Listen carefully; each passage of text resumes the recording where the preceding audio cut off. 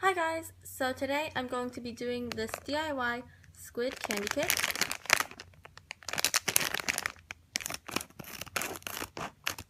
First, you get these two packets of paste, and then you get the different molds and the extruders. So the first thing you're going to do is just break these apart.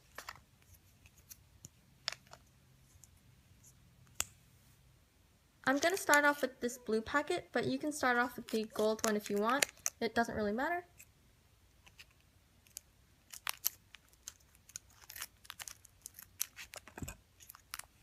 So what you're going to do is just break off a bit of this paste. It is at first quite hard, so you might have to knead it a bit.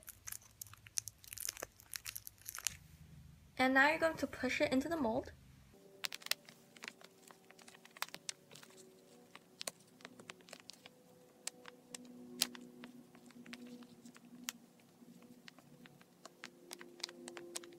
And once you're done, you can pop it out.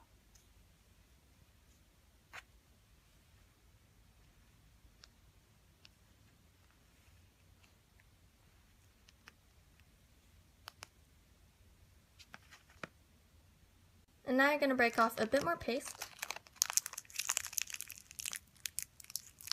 Now you can put the candy into the extruder and push down on it.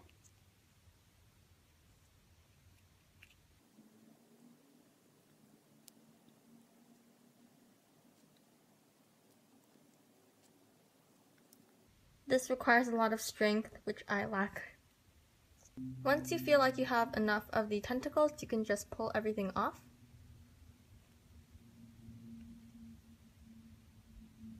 Once you have your tentacles, go ahead and stick it onto the back of the squid's head. So it should look something like this. Now you can use the remaining bits of paste for the other head.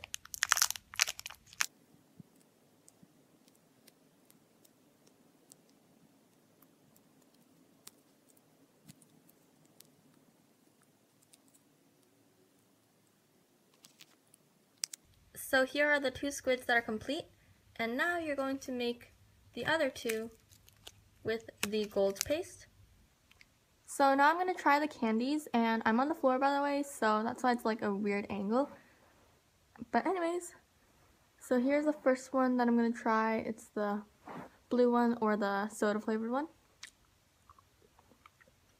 So it's actually pretty good. It does taste like soda and it's very chewy.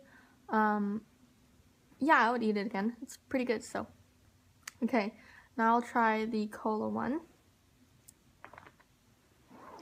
And here's what it looks like. So the cola one was actually really good as well, but if I had to choose between the soda and the cola one, I would say that I like the soda one just a little bit more, but that's just my opinion. But yeah, so this was the candy kit, and I do recommend it. It produces relatively good snacks compared to other candy kits, and plus this was really fun to make.